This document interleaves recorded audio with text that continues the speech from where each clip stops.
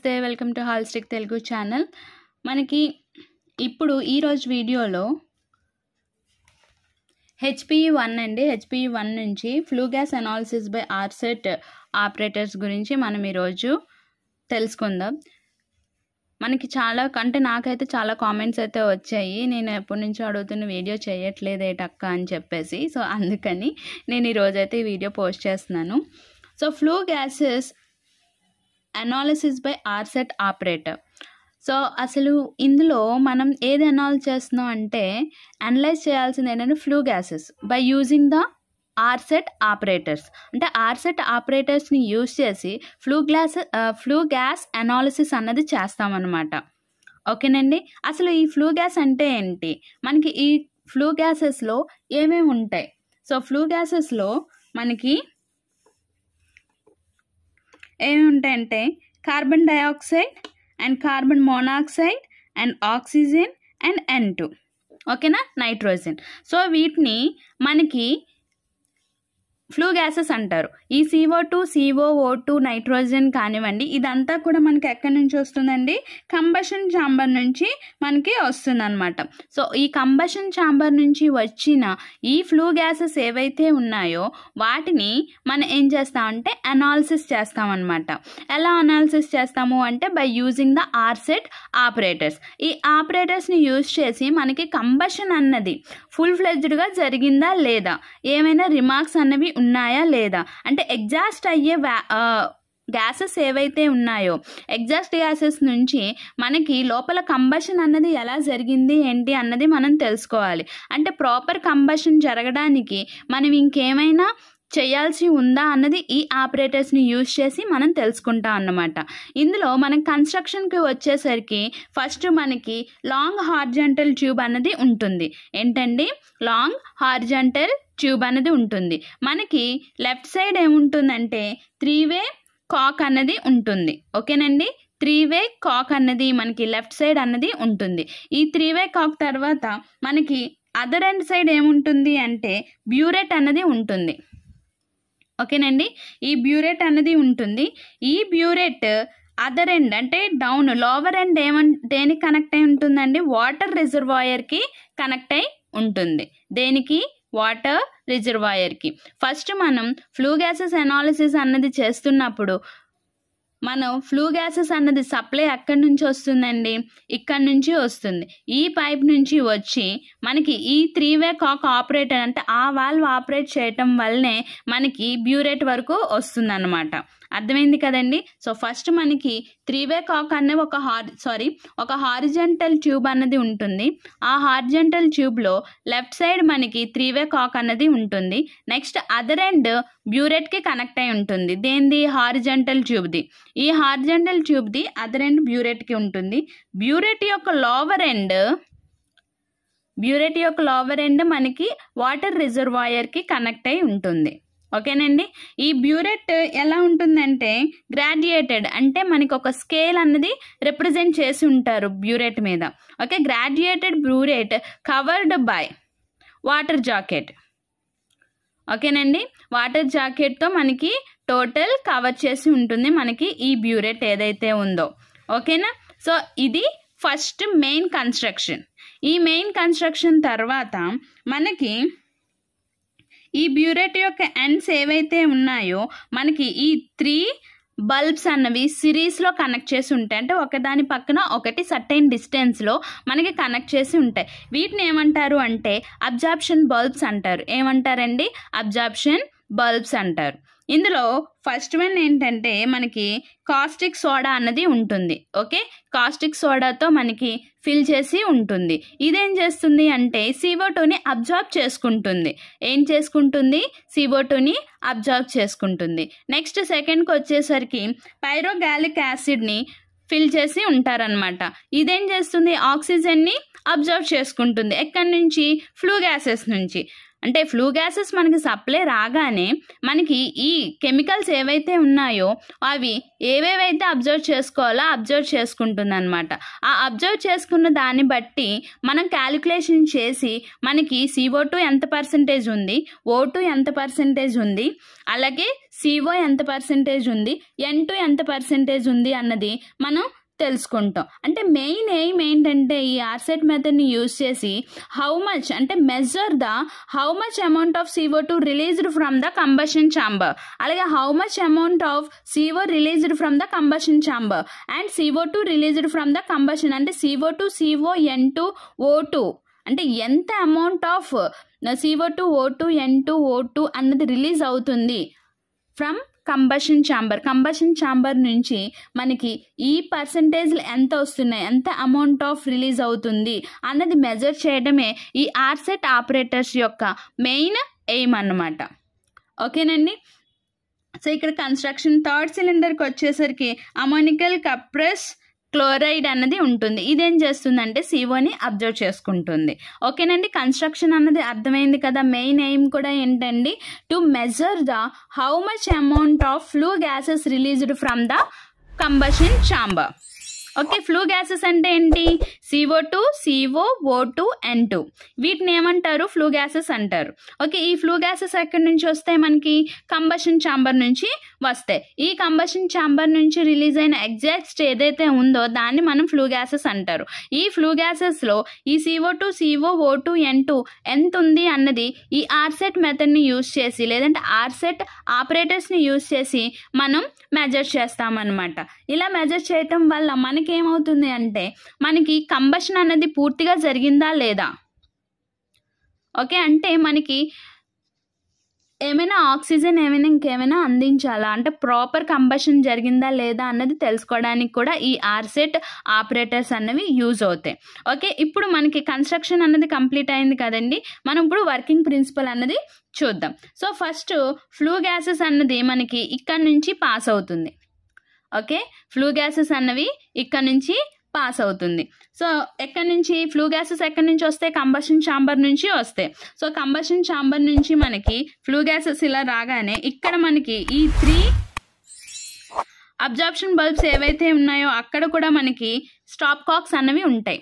ఓకేనా, ఈ stop Cox అన్ని ఏం చేయాలంటే క్లోజ్లో పెట్టుకోవాలి. ఫస్ట్ క్లోజ్లో పెట్టుకున్న తర్వాత ఈ 3-వే కాక్ ఏదైతే ఉందో దాన్ని ఓపెన్ చేయాలి. ఓపెన్ చేసినప్పుడు ఫ్లూ గ్యాసెస్ డైరెక్ట్గా ఎక్కడికి వెళ్తాయండి? మనకి బ్యూరెట్లోకి వెళ్తాయి. బ్యూరెట్లోకి వెళ్ళిన తర్వాత మనం దీన్ని క్లోజ్ చేస్తాం.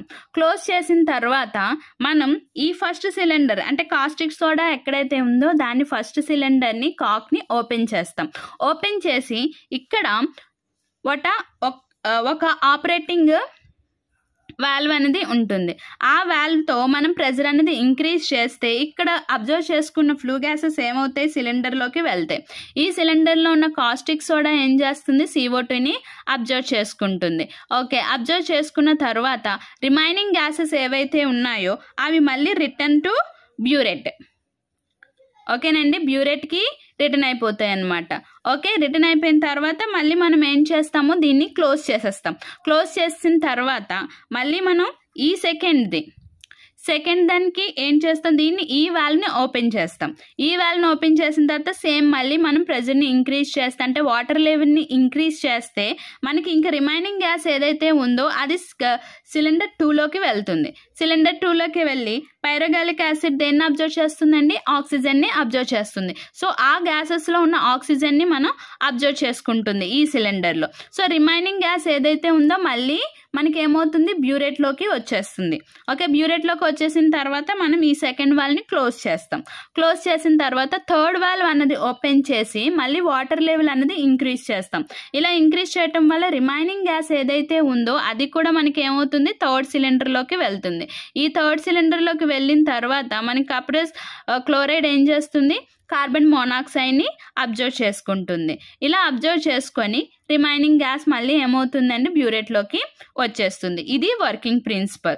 సో దీనివల్ల ఏమవుతుందంటే ఇక్కడున్న మనం కెమికల్ ఏవైతే తీసుకున్నామో దాన్ని అంటే అబ్జార్ప్షన్ అన్నది జరిగిన తర్వాత అంటే అబ్జార్బ్ చేసుకున్న తర్వాత వెయిట్ ఆఫ్ ది కెమికల్ అన్నది ఇంక్రీజ్ అవుతుంది, అంతే కదా. సో వెయిట్ ఆఫ్ ది కెమికల్ని బట్టి మనం ఏం చేస్తాము, ఎంత వెయిట్ అంటే బిఫోర్ అబ్జార్బింగ్ ఆఫ్టర్ అబ్జార్బింగ్ మనం తీసుకున్న కెమికల్ వెయిట్ ఎంత, దాన్ని బట్టి మనకి ఇక్కడ తెలుస్తుంది. ఓకే, మనం ఈ ఆపరేటర్స్ని యూస్ చేసి మనకి ఏంటంటే ఒకవేళ మనకి క్యాలిక్యులేషన్లో CO2 కనుక ఎక్కువగా ఉన్నట్టయితే అంటే CO2 కనుక మనకి అబ్జార్బింగ్ ఎక్కువగా ఉన్నట్టయితే CO2 బాగా వచ్చింది అంటే కాస్టిక్ సోడా CO2ని బాగా అబ్జర్వ్ చేసుకుంది అని మనం ఆపరేటర్స్ని యూజ్ చేసి తెలుసుకున్నట్టయితే దానికి ఏంటంటే కంప్లీట్ కంబషన్ అన్నది కంబషన్ ఛాంబర్లో జరిగింది. ఏంటండి, కంప్లీట్ కంబషన్ అనేది జరిగినట్టు. ఓకే, నెక్స్ట్ CO కనుక ఉన్నట్టయితే CO కనుక హై అంటే ఎక్కువగా ఉన్నట్టయితే మనకి ఇన్కంప్లీట్ కంబషన్ జరిగినట్టు, అంటే మనకి ప్రాపర్ ఆక్సిజన్ అన్నది మనం ఇవ్వలేకపోయాము, అంటే కంబషన్ జరిగేటప్పుడు ప్రాపర్ ఆక్సిజన్ అన్నది మనం సప్లై చేయలేకపోయాము అని అర్థం అన్నమాట. సో నెక్స్ట్ అంటే లెస్ ఆక్సిజన్ అన్నది సప్లై చేసాము అని అర్థం. ఓకే, లెస్ O2 సప్లైడ్ అని చెప్పేసి మనకి తెలుస్తుంది, CO2CO. ఇలా మనం ఈ flu gas analysis by ఆర్సెట్ operators సింపుల్గా నేర్చుకోవచ్చు. ఓకేనా, నేను మీకు అర్థమైందని అనుకుంటున్నాను, ఒకసారి చెప్తున్నాను. ఫ్లూ గ్యాసెస్ అంటే ఏంటంటే CO2, CO, O2, N2. వీటిని మనం ఫ్లూ గ్యాసెస్ అంటారు. ఫ్లూ గ్యాసెస్ అంటే కంబషన్ ఛాంబర్ నుంచి వచ్చిన దాంట్లో మనకి CO2, CO, O2, N2 ఉంటే దాన్ని మనం ఫ్లూ గ్యాసెస్ అంటారు. ఈ ఫ్లూ గ్యాసెస్ అంటే అనాలిసిస్ బై ఆర్సెట్ ఆపరేటర్. ఆర్సెట్ ఆపరేటర్స్ని యూజ్ చేసి ఫ్లూ గ్యాసెస్లో ఎంత పర్సెంటేజ్ అంటే ఎంత అమౌంట్ ఆఫ్ CO2, ఎంత అమౌంట్ ఆఫ్ CO, ఎంత amount of O2 and N2 ఉన్నాయి అన్నది మనం ఈ ఆర్సెట్ ఆపరేటర్స్ని యూజ్ చేసి మనం మెజర్ చేస్తామన్నమాట. అది మెయిన్ ఎయిమ్. మెయిన్ ఎయిమ్ ఏంటంటే aim of the RSET method is to measure how much amount of flue gases released from the combustion chamber.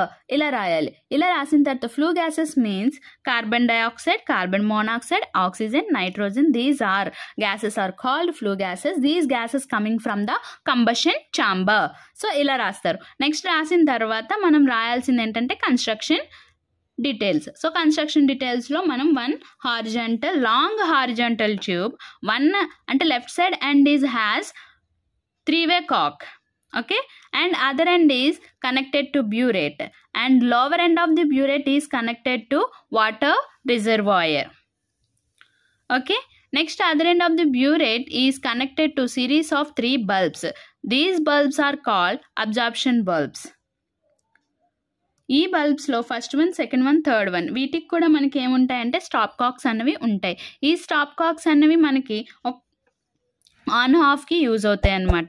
ఈ ఆన్ ఆఫ్కి యూజ్ అయిన తర్వాత మనకి ఫస్ట్ సిలిండర్లో కాస్టిక్ సోడా ఇది CO2ని అబ్జర్వ్ చేసుకుంటుంది, పైరోగాలిక్ యాసిడ్ O2ని అబ్జర్వ్ చేసుకుంటుంది, ammoniacal కప్రస్ chloride COని observe చేసుకుంటుంది.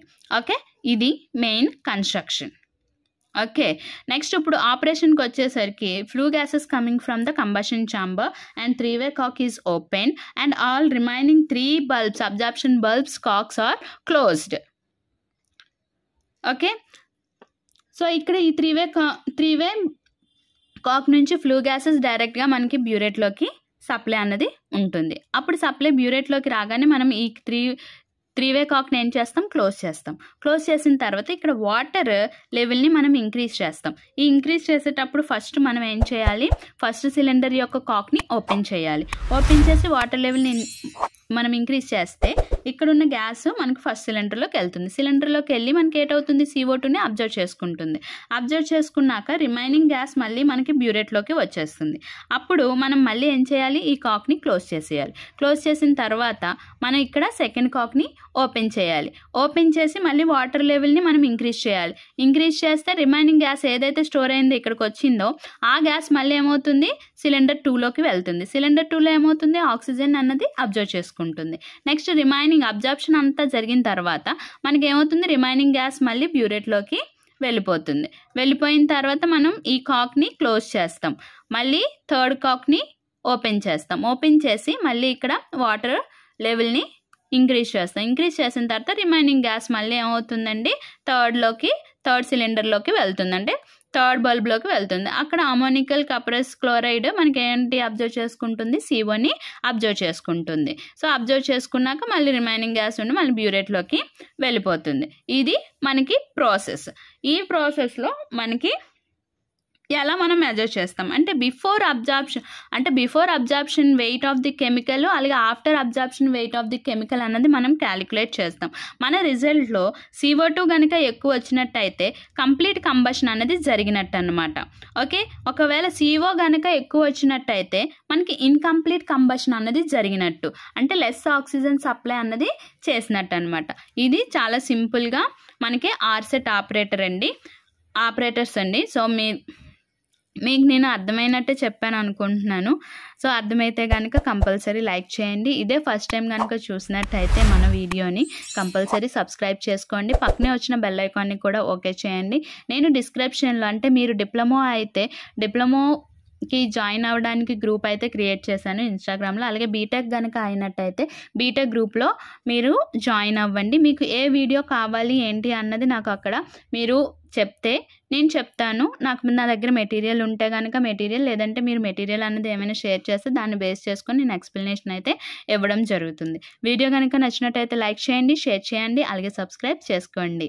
Thank you for watching.